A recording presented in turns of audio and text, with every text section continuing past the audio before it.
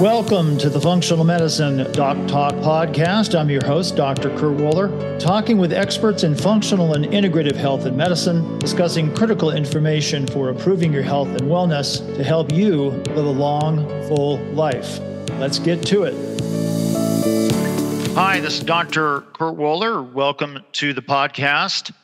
So in this discussion, we're joined by Lynn Weber, who is a certified health coach. And what's important about this discussion is mold and mycotoxins, which is something that is quite more recognized or prevalent today, primarily because there's a lot of people who've been exposed, didn't know it. And there's a lot of health issues that can come about from being exposed to mold and many of the mycotoxins that mold produces. And in this conversation, we're going to talk about what are some things that happen in the home with regards to mold contamination, mold exposure. Now, this could also translate into an office building or schools many times can have mold problems. And Lynn has her own experience with this and insights about sort of the do's and don'ts, things to watch out for, things to consider. And so a very important conversation. I've been looking forward to this one for quite a while because this information is really relevant for most everybody with some type of mold exposure. So Lynn, welcome to the program. Thank you, Dr. Woeller. I'm really happy to be here.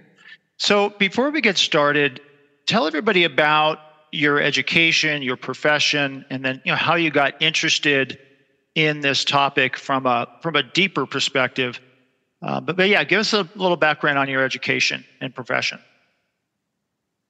Well, as you mentioned, I'm a holistic health coach, and I graduated from the Institute for Integrative Nutrition in 2013. And after I went through my training, I still felt like there were a lot of things that I didn't, completely understand. Epigenetics was kind of becoming at the forefront of conversation, as well as, digestive health and leaky gut. And I didn't really understand how all of these issues were connected. So I spent a lot of time researching. And after that, my focus was really on helping people in a preventative way, much similar to my story where I was trying to prevent cardiovascular disease because it is a genetic issue in my family. And what I realized is that most people really aren't interested in doing anything about their health until they develop more serious chronic health conditions. And a lot of that is related to mold. So for me, I was never interested in learning about mold. It was never at the forefront of my thought process. It wasn't until I resolved other health issues and didn't see a very big change in some of my markers that I started to think, well, maybe there's more to it, something that I'm missing. And I had done a visual contrast test back in 2018 because one of the practitioners that I listened to suggested it, and I did have a negative result, but I didn't know what to do with that information. I had also done a meta-oxy test, which, you can probably explain more about that, but there's several different, it's a urine test and, there's several different layers of colors. Well, my result came back at the very highest level of biotoxin accumulation. And so I started thinking about, what does this mean? Is it still related to my oral health? Is this because of mercury toxicity? And like I said, that was in 2018. I still didn't really know how to, go about figuring out what it was. But through, doing other tests, everything just kept pointing to mold. And I wanted to ignore it, but at some point I had to at least consider it. So that's kind of where my story starts. So it's interesting. I go back many years in practice. I was in San Diego, California at the time, and really relatively new as a doctor in this world of functional integrative medicine. And I remember having an individual come to me. It was a young woman who was she was a professional herself, extremely ill. And my only reference point for the level of problems she was having, she was functional, right? She still worked and whatnot, but just felt terrible, was a former colleague of mine who actually had some chemical exposure early in his life. And it turns out that this individual was exposed to mold, documented mold in her condominium complex, and that's when everything really turned south for her. And it affected her from a cognitive standpoint, physical standpoint, chronic fatigue, immunological standpoint. It was really complex. And it really impressed upon me as a young doctor at the time, like, wow, this mold exposure is it's a whole other thing in essence. Mm-hmm. And the difficulty that I've seen over time, and as you mentioned up front, is that a lot of people just aren't really willing to address their health unless something really significant happens to them. And the difficulty, and you tell me if I'm wrong, the difficulty with mold is that it tends to involve more than just the mold itself. It's now involving the home and potential damage in the home and other items in the home. And there's this whole other layer of complexity that sometimes people have to tackle. So tell us about how you came to discover this issue for yourself, and then started to realize that it was maybe playing a much larger role than you anticipated or expected. Yeah, you're absolutely right. It is. It's like opening a can of worms. It's where do I start? Is it from an old exposure? Is it from a current exposure? I really was hoping it was only from past exposure, but as I started to open up more ideas about where it could be coming from, and I talked to a practitioner who was very experienced in mold. He suggested that I have my home tested, and after testing, I had very high amounts of, even stacky mycotoxins that showed up in the home. And it was very frightening and intimidating to try to understand, okay, now what do I do with this information? How am I going to deal with getting this mold out of my home? Where is it coming from? And I did start developing some other more serious conditions. I was having rashes that showed up in different areas of my body. I developed blepharitis. So I was losing my eyelashes. I was having a hard time focusing. It was hard to see when my eyes would get all puffy. And so this was affecting me, at a different level than what I had experienced previously. So it was definitely something I needed to look deeper into. After we had that, the HERTS-Me test, actually, I think I did an ERMI at first. And, there was that detects 36 different types of mold toxins. But, my doctor tried to direct me in finding a remediation company, but there was really a lot to sort through. I think I contacted 3 or 4 different companies, and of course, not everybody responds to you right away. So I did have 3 different companies come in and do an examination of my home, and every one of them did it differently. They didn't use the same equipment. They didn't have the same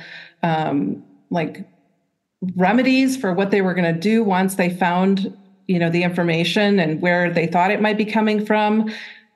They didn't have the same suspicion about what might be at the root of it. So there was no evidence in my home pointing directly at any one thing. So that's where it became really confusing.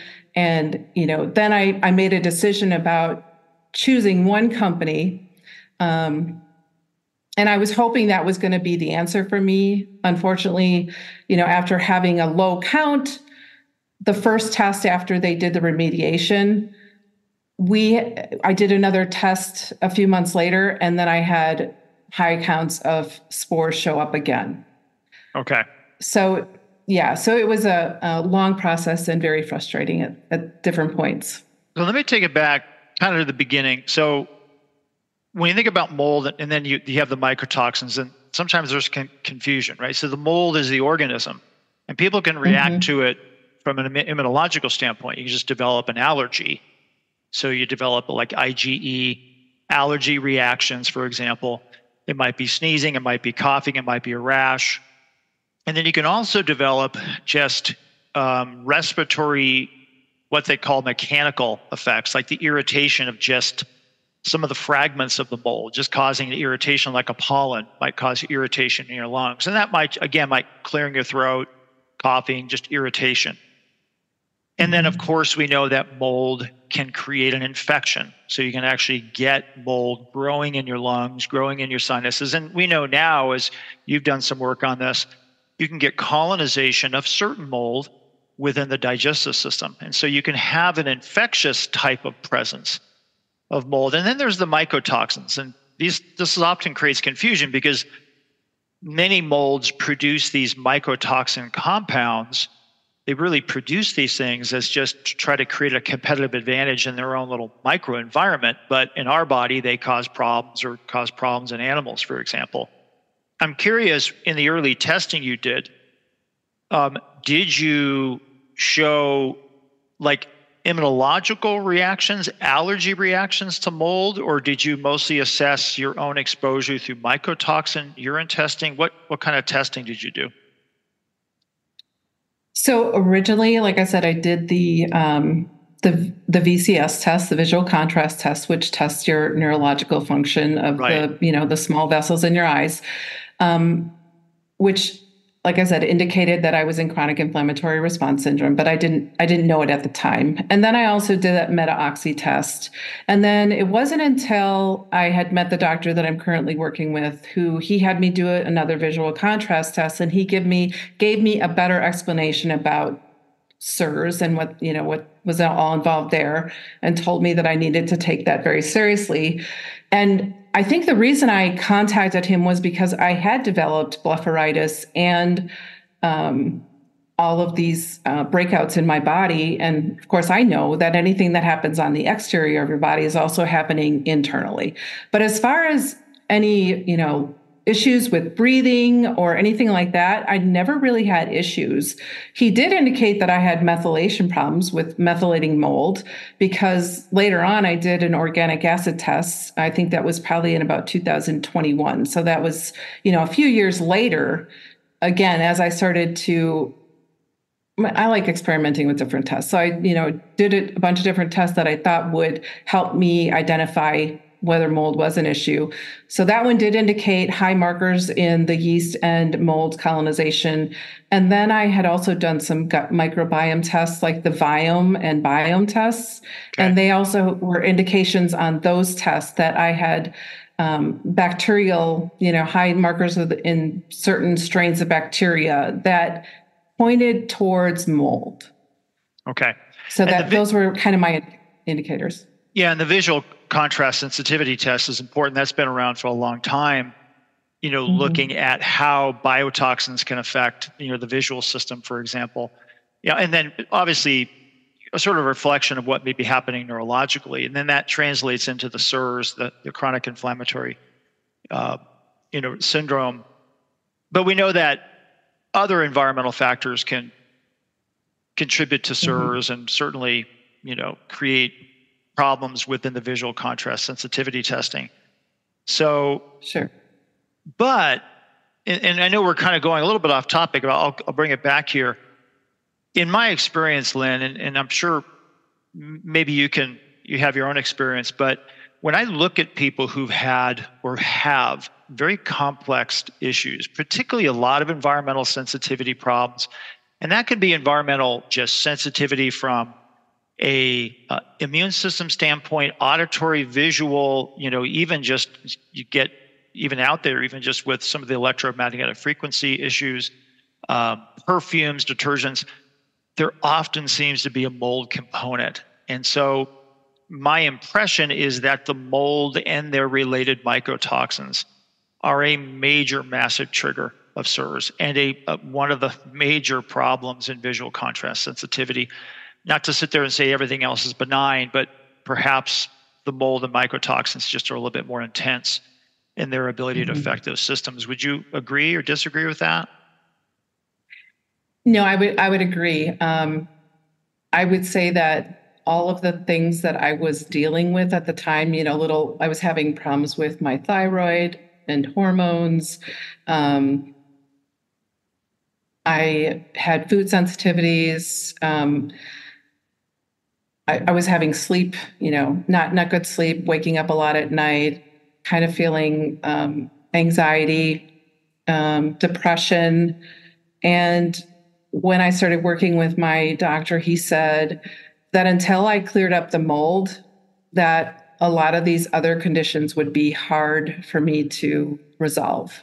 So Right. yeah, I would say mold is probably at the root of a lot of people's issues without realizing it.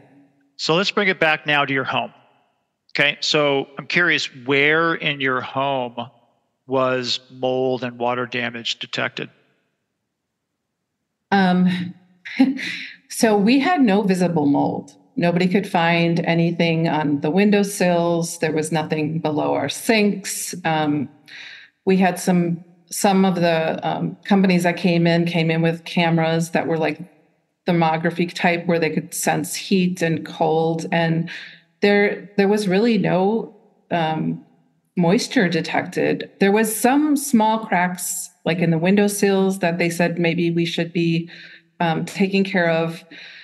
The one place we did find visible mold, and this was during the first remediation, we found mold in our garage right next to our furnace where the furnace was being vented in. So the final conclusion was that it was very likely in our ventilation system. And they did do a duct cleaning the first time around, but I didn't, like in my gut, I felt as though they didn't do a thorough cleaning. So this time around, we just had the remediation done the last 3 days of May. They did a more thorough cleaning of our ductwork, more air scrubbing, used ozone, or they put the cleaner through the furnace system so that they would. I mean, I had them use a citrus cleanser, which I guess neutralizes the mycotoxins. So, for me, in my case, it wasn't obvious. Our whole home never smelled like mold. There was never any presence of mold other than that one area out in our garage. And like I said, we had that done 3 years ago. So we thought we had resolved the issue, but mycotoxins can be airborne, and there are certain strains of the mold that if you open your window and it comes into your house, it's airborne and it's living in your house at that point. Right. So I'm presuming that's what happened. So coming in through the filter. You mentioned HERSME assessment, ERMI. Can you describe some of the differences between those and or how they may complement each other as far as this type of assessment goes, that people can at least, we'll talk about maybe steps and other things, but in particular those tests? Yeah. So like I said, originally I had the ERMI done, and the ERMI is a test of 36 different mold species. And then the second time around, I had the HERSME done. According to my doctor, he can get as much information from the HERSME as from the ERMI. And the HERSME is really focusing on 5 species that are known to be harmful to humans and to affect, human health. So the second time around, we had that one done, and you're gonna see whether or not like stackies in your house. You could probably speak about some of the other aspergillus that was present in our on our test. We had aspergillus show up. So yeah, the difference is really one shows 5 strains or 5 species, and the other one indicates 36 species, but not all 36 are harmful, whereas the 5 in the HERSME2 are all known to be harmful to humans. I think that's an important distinction, is that you may have 36 detected through ERMI or whatever, not all of them have to be there, but there may be an abundant amount, but not all of them, or even theoretically, it could be possible, none of them could be molds that are known to cause human disease. So the HERSME sort of comes into play to say, no, these are the 5 that are known, documented in the medical literature. to be, significantly harmful. And then, of course, Lynn, as well as I do, everybody's reaction can be different. So not everybody's going to manifest with the same symptoms, have the same issues. Even people living in the same home. I've seen this in many cases, even entire families where maybe 2 of the 5 individuals are affected and the other 3 are like, I feel nothing. And the other 2 are significantly impacted. So it comes down to the individual as well. So when you think back on just from a home perspective, because you have a scenario where it's not obvious, right? You find some mold in, out by the furnace, for example. They think it might be in the ventilation system, but it's not like you have any known water damage. There wasn't some pipe leaking in your walls that was pretty obvious. So what happened, right? So they go through, they clean out the ventilation system. Was there anything else done for your home? Did they go into the basements? What other types of treatments done to just try to remedy the situation, even though there wasn't necessarily a large primary area? Yeah, so we have a 1-story home. It's on a slab, so there was really just the one level. They did a thorough wipe down. As much, anywhere you can see dust landing, it has to be cleaned off. So flat surfaces, anything that there was dust collecting on, books have to be wiped down. I wiped down all of the hangers in our closet, took clothes off hangers, washed them all with the solution, wiped down shelves in the closets, wiped down surfaces in our bedroom, beds, washed all the bedding. It's a pretty cumbersome process. They came through, helped us. The arrangement, because this is now our 4th time of doing the wipe down, the arrangement we had is they did anything 6 feet and above, and I did anything 6 feet and below. But I had them wipe down all the books because I didn't want to pull every single book off the shelf and wipe it down. So every book was wiped down. All the high surfaces had to be wiped down. So once the wipe down was done, they came through and they put air scrubbers in the home, 3 different air scrubbers. So while they were doing the cleaning, they had the air scrubbers running. Then they took all of the vent covers off, washed all the vent covers, wiped down inside the vents with the solution. And then through each of the vents, they had to run the vacuum. It's a high-powered vacuum that runs, they have it parked on your street and very high-powered, like it would suck a cat up. And they literally would suck not that I tried it, but they said that they've had some experience where people lost their coats because, somehow the vacuum, I don't remember what the scenario was, but it actually sucked a coat up. So wow. Very high-powered. And they would, they have it so that there's like these little wire streamers coming off of it, and they kind of swirl it around in your ventilation system, going into it with the solution and at the same time sucking out any of the mycotoxins that are, in your system. And then they also have to, there's a certain process to it where they have to cover the other vents so that, the dust isn't coming or the vacuum isn't coming through there and blowing the air back into your home. Right. So there's a certain process. And then we actually still have an air scrubber running in our home. They let us keep it while we were away so we could continue to pull any mycotoxins that could be floating around yet from the loose dust that was, surfaced during the process. So we all can collect dust in our home. None of us want to live in a bubble. So, you open your doors, you open your windows, obviously in the summer and in the fall when it's nice. So there's going to be some dust that moves through. I'm curious though, in your experience, are there specific home items that seem to be more susceptible to mold contamination? You mentioned books, for example, and I'm thinking clothing, bedding. What do you have to add to that? In your experience? Yeah, so anything porous, wood, of course, books and paper would be porous. Even leather or suede would be considered porous. All of your bedding, mattresses, your furniture, all of it is porous, and very likely the molds, the mycotoxins have gone into deep enough in there that it's not necessarily going to come out if you do some type of a cleaning. Right. So, I see a scenario here.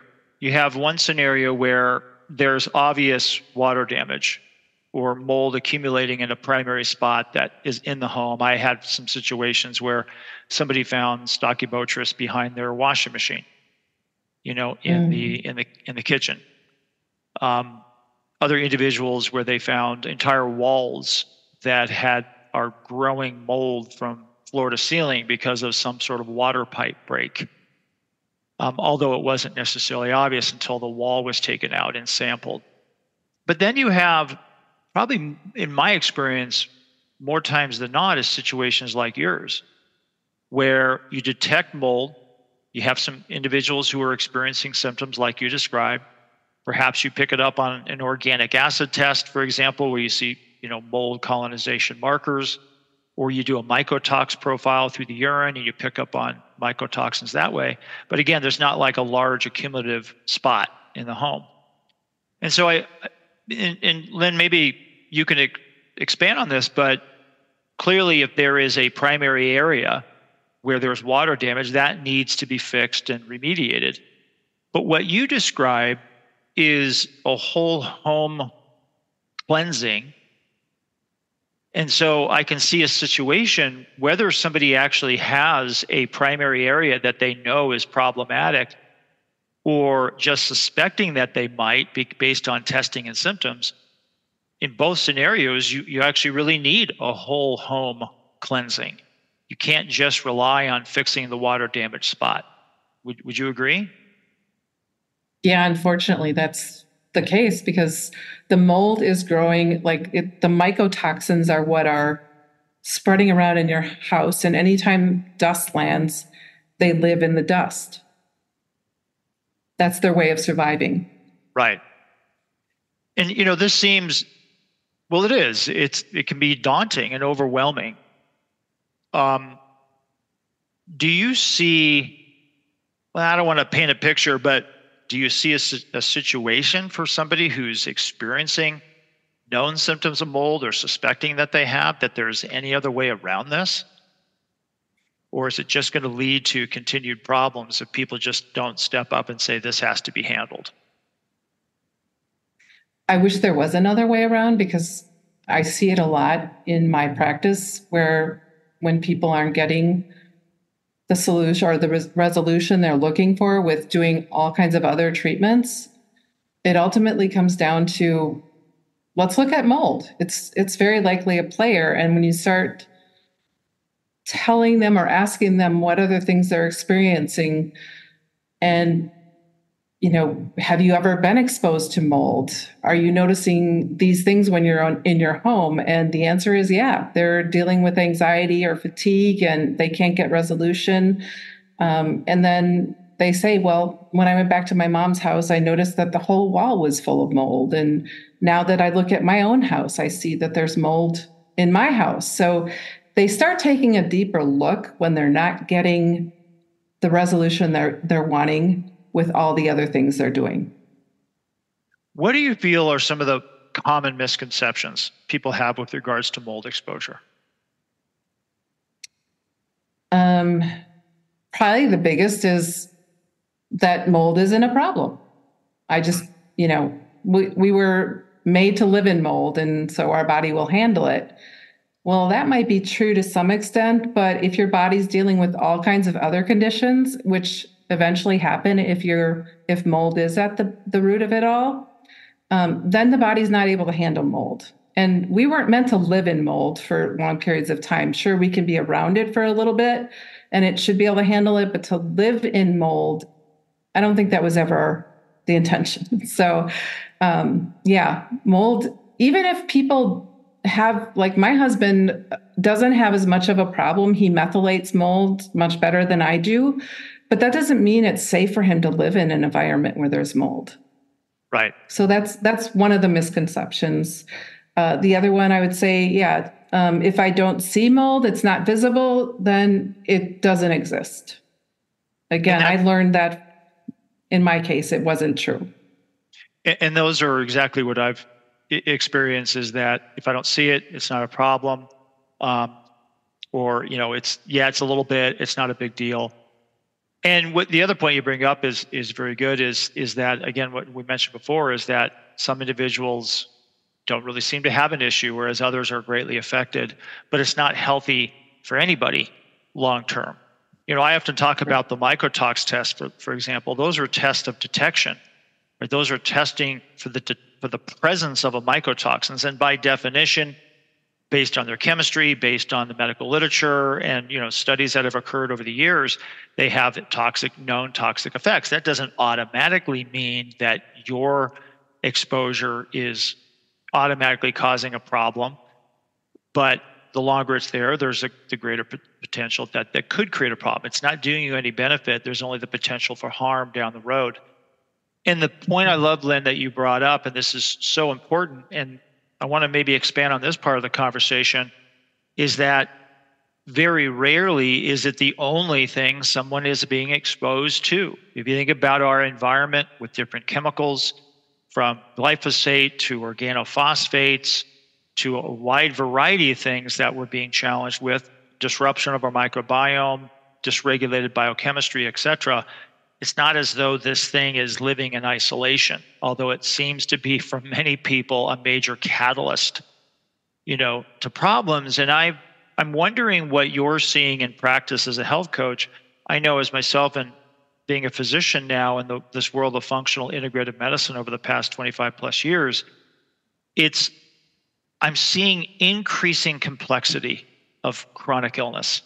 It's not that it was easy 20 years ago, but there's just much more of it. And I'm finding that for many individuals, a major piece of their problem is mold and mycotoxin exposure. What are you seeing? Mm-hmm. Yeah, I'm definitely noticing that too. I think more because now it's on my radar. So when I said, when people aren't getting the results they're looking for, my mind immediately goes to, it's very likely mold. And most people don't want to look there. Like me, they don't even want to open up that can of worms. But once they start accepting it and looking into it, the evidence points in that direction. So what are some maybe do's and don'ts from your experience now when it comes to mold remediation, home assessment? What are some things you talk about with clients that you work with? Well, if there's any suspicion of mold, my first thing is always to recommend at least start with the visual contrast test and just see, is that even, a player? Is there an idea that there might be some neurological dysfunction going on because of some toxicity? And maybe not mold, but at least, if you don't pass the test, that you need to dig a little deeper. So that would be my first. And by the way, Lynn, where is that test accessed from? How do people access that? If you go to the website, survivingmold.com, that's Dr. Shoemaker's website, but you can get it on there for like $15. Okay. It's a great place to start. Perfect. So the visual contrast sensitivity, surviving mold. Okay, excellent. Yeah, go ahead. Continue. Yeah. I would say the next thing is, find somebody who's experienced in mold, and maybe there's several people that you talk to, but find out what they did and, what their experience was and who they talked to and who they used for coming into their home and doing a thorough evaluation. So, the next thing would be do an evaluation of your home, whether it's the Hertz Me, the ERMI, the EMMA, do some tape tests, whatever you can do, and just find out if there is mold in your home. And then start considering, where else might I be exposed? Is there something happening in my workplace? Is it something I was exposed to when I was a child? Is it something that I was exposed to, growing up in my parents' home? So just start paying attention to things around you and your past experiences. Look out for, any areas where there might be water sitting around or visible mold. Pay attention to, am I leaving my clothes in the wash machine after they've been in there for like an hour or two? Because mold's going to grow on those eventually. Moisture around the house. Is there mold outside, and is that coming in through my windows when I'm leaving my window open? And then be diligent about wiping, dust your house at least once a week to get the layers off that you could be having potential mycotoxins build up. And be cautious, protect yourself. If you don't want the dust flying up in your face where you're breathing it in. So be, conscious of how you're cleaning your house. Don't use bleach on mold. That's actually, what I understand is that can actually create more mold. So don't use bleach, but there are other cleaners that you can use that are much more safe and less harmful, less harsh. Use air purifiers. We have several air purifiers in our house. So HEPA filters help clean the air. If there's any mycotoxins, they'll pull some of those mycotoxins in, and they probably won't get all of them, but at least they'll get some of them. And then pay attention to symptoms. Yeah, go ahead. Yeah, I was just going to say, pay attention to symptoms.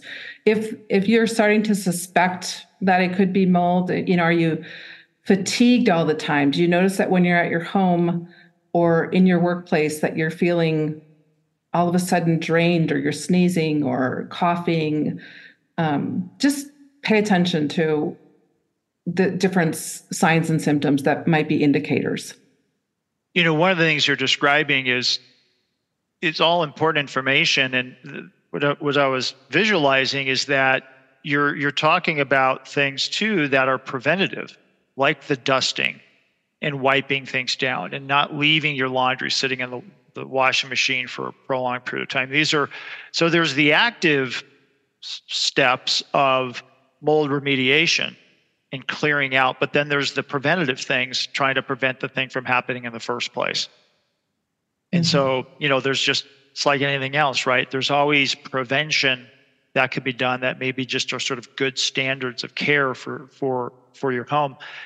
By the way, I wanted to ask you, if somebody did an ERMI, or let's say more sort of like the Hertz me, if those came back negative, particularly the Hertz me, right, for the pathogenic molds known to humans, do you think it's at that point okay to stop, and say, okay, that's good enough? Or it really maybe is more individual dependent on other testing they've had done symptom-wise? What's your thoughts on that?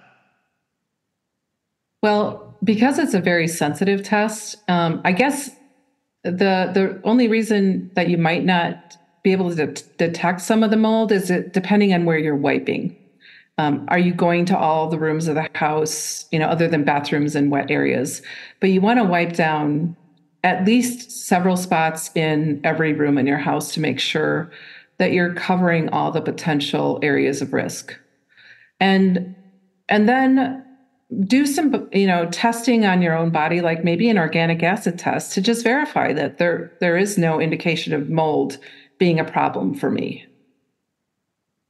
What about, you mentioned, one of the challenges is with different companies that come in. I'm not, we're not necessarily naming names, for example. And, like you mentioned, some of them use different technology. And as a layperson, like, I don't know what the technology is. How do I know which one is supposed to be best? It gets confusing.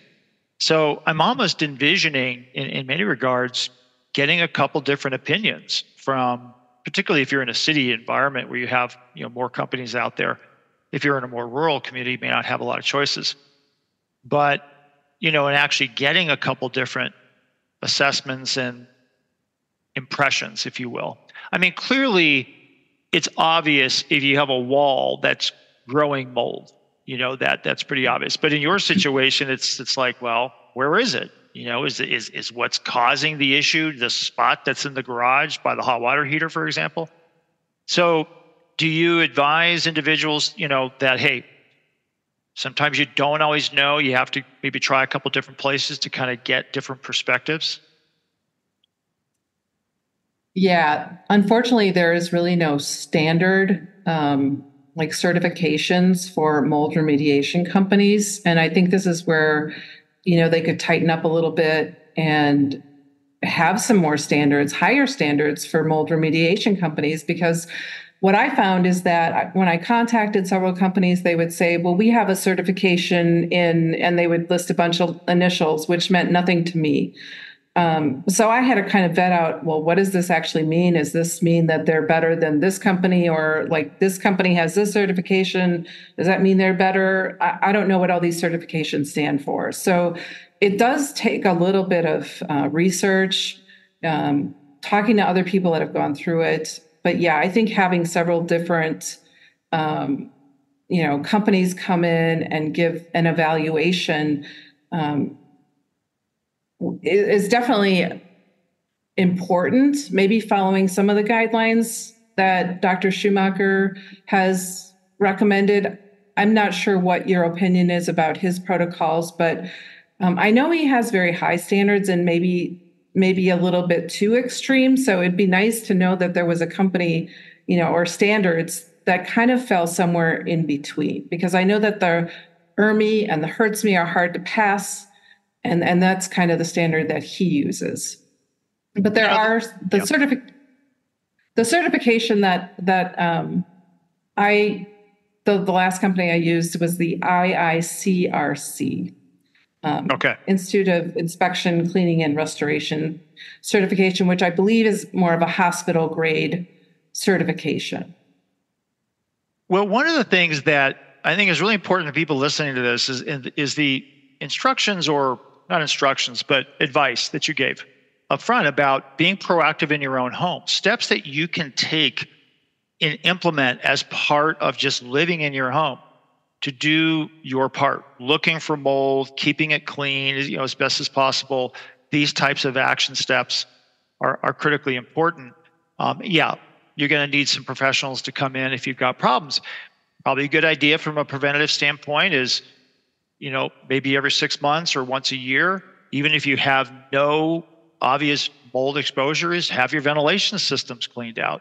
So you could do a home cleansing, once a year, whatever. Depends on where you live, and every person's going to be a little bit different. But, we don't all have to just sort of stand by and wait for a problem to happen. It's being proactive and trying to keep our environment as clear as possible. The reality is we live in the world and there's mold in the world and we're never going to escape it completely. And this brings me to my next question, Lynn, is in your impression, and I realize this is another spectrum, right? It's not necessarily an all or none phenomena, but maybe for you, and then also perhaps clients that you work with. But in general, how does somebody know when they're done? How does somebody really know when their home is now, for the most part, either mold-free or mold greatly reduced? Is it purely their symptoms? What's your impression?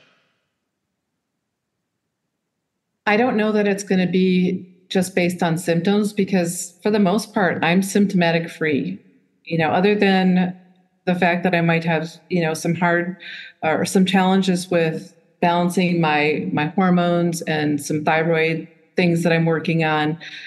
I don't know that symptoms alone are going to give you the answers. I think that until I get a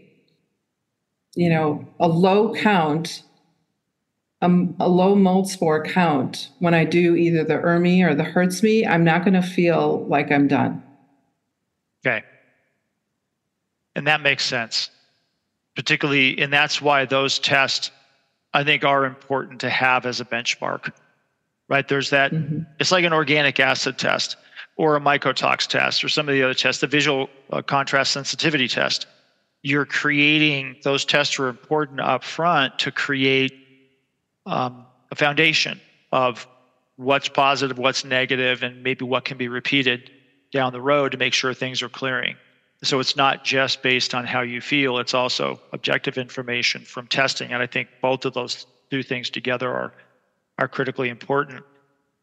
Do you find yourself now, having been exposed to mold and having some of the physical issues, that when you go to somebody else's home or you go to a hotel or you go wherever, are you pretty sensitive to things environmentally?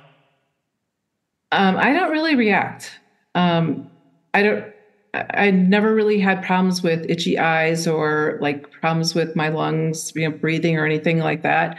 But I'm sensitive in the sense that I pay attention. And if I see mold in an Airbnb or a hotel, I will tell them that they need to fix it because it's not safe. And there are people that could go into those places that are very sensitive and could have a very bad reaction.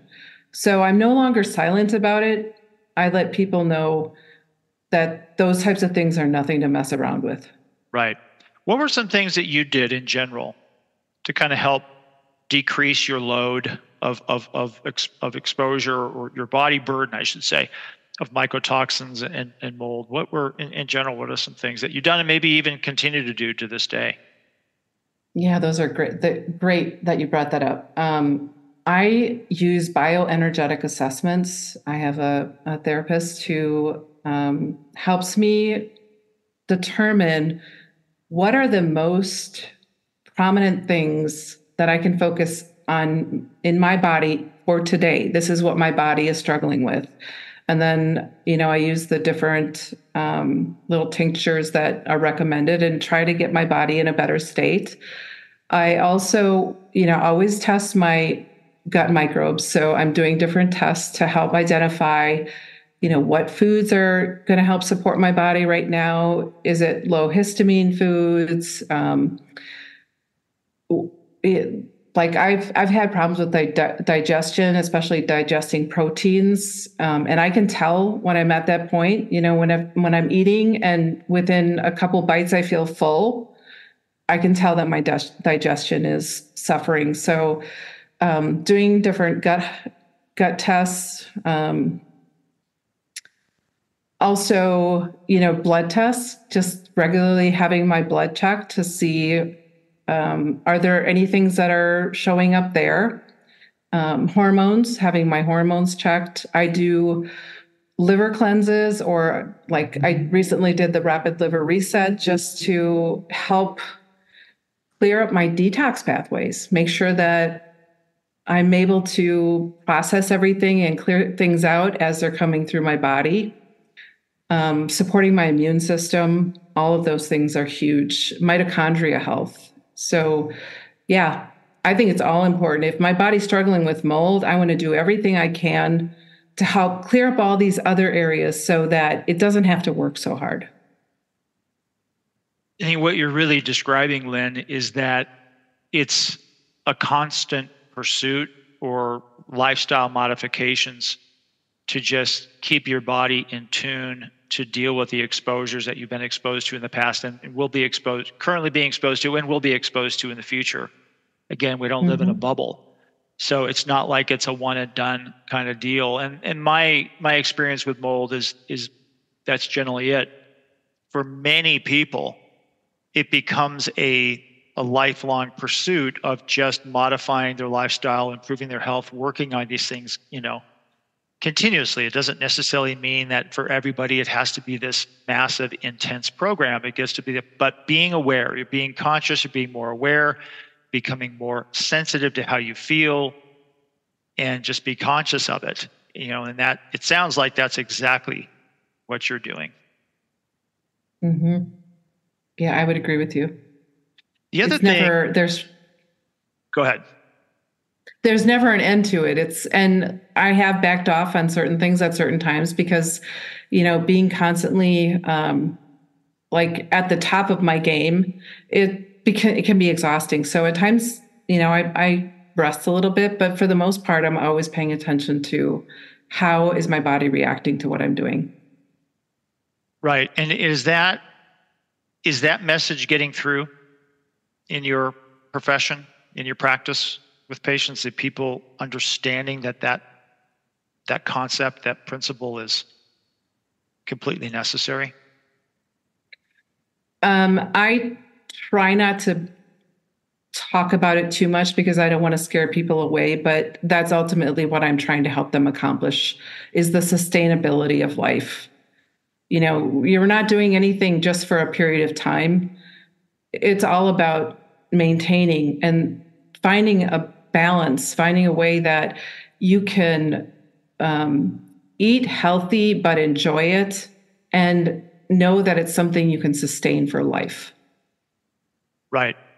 Yeah, and that's really key. And one of the other things too, and I've seen this over the years, is one of the things I think about a lot with regards to particularly mold and mycotoxin is the immunological memory that gets formed in the body. Because it's not just, let's say, a chemical toxin that you can take a supplement for or detox from and then it's gone. Because these are living entities, right? The mold, there is a biological evolutionary standpoint that these things have been around for a long, long time, and so have we, but our immune system has had to recognize and adapt and change in the context or the presence of these things. And so there is a memory that actually happens in our body to mold exposure. And I think this is why some people, when they get re-exposed, they get a resurgence of symptoms. It may not necessarily be overwhelming, but there's a return. And a lot of that can be because there's just an immunological imprinting that happens. And so that imprinting, or what's called immune priming, in many regards never goes away. It's just becomes a sort of a backdrop to the immunological template of our body. And there's just certain realities that for some individuals, they may always have some challenge or sensitivity to re-exposure. And perhaps that maybe is in part what's happening with you. So Lynn, any resources that you provide or can recommend for people out there seeking for more information? I think, going to the survivingmold.com is a great resource. I've followed other practitioners that specialize in mold. Margaret Christensen, I know Bridget Danner's big into that. But I'm always here as a resource. If anybody wants to reach out to me, I'm happy to help guide them down the path, because it is very overwhelming and can be a very hard journey to navigate. And what's your website? www.lifeinfocusenterprises.com. Excellent. And we'll have those posted on your podcast page. Any final words of encouragement for people out there listening who are struggling? Any other tips or points you want to make before we close out the interview?